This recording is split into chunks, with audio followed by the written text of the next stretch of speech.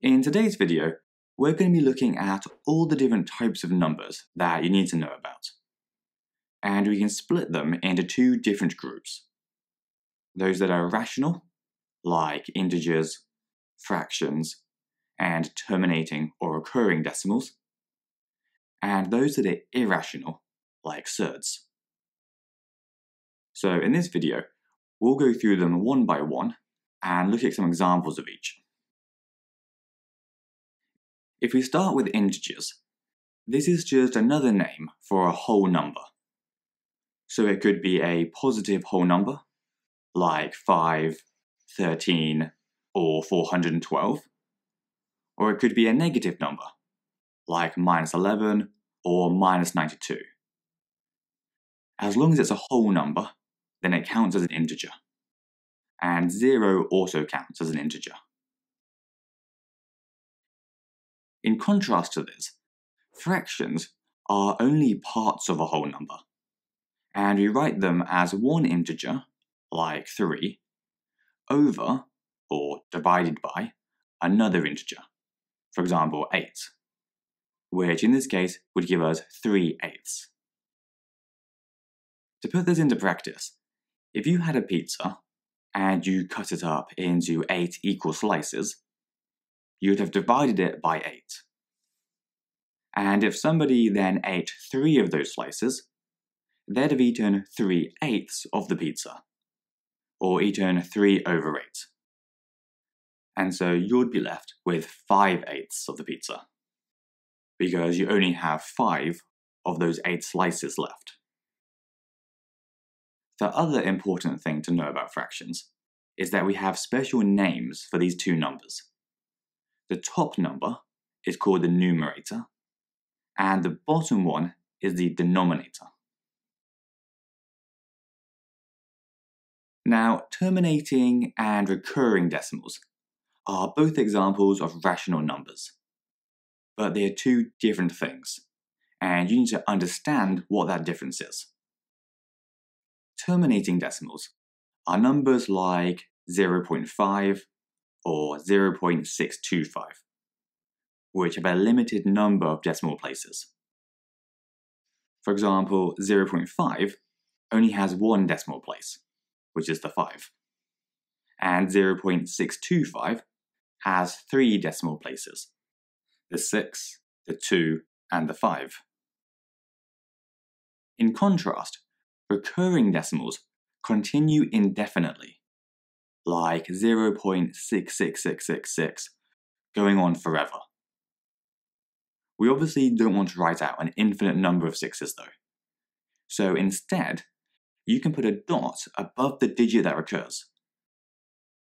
So for this one, you could just write out 0.6, and then put a little dot just here above the 6, to show that it's the 6 which is recurring. For more complicated ones, like 0.123, and so on, it's the whole 123 part which is recurring. So we place the dots above the 1 and the 3, because the 1 is the first number that recurs, and the 3 is the last number that recurs.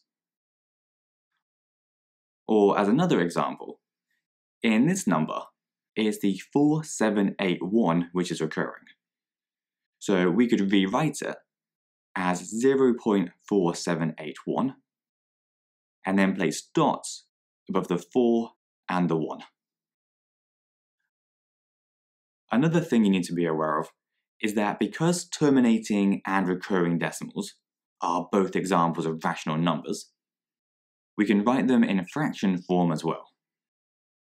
For example, 0.5 is the same thing as 1/2, and 0.625 is 5/8. Then 0.6 recurring equals 2/3, and 0.123 recurring equals 123 over 999. Now, the last thing we need to cover are irrational numbers, which are much harder to write, because their decimals continue forever, but they don't repeat. so they look like a random string of numbers going on forever.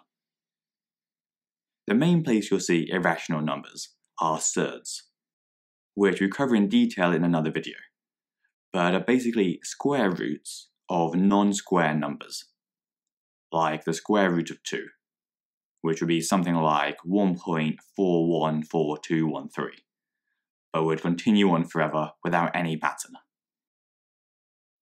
In contrast, if we square root a number like 9, then that doesn't count as a surd, because 9 is a square number, and we can simplify square root 9 to 3.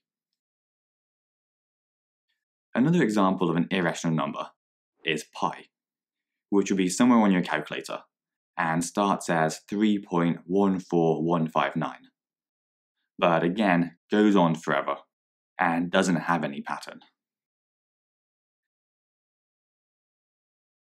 So to sum up this video, a rational number is basically any number that has a limited number of decimal places and can be written as a fraction, whereas irrational numbers are those that continue on forever, and so to write them down, we always have to round them.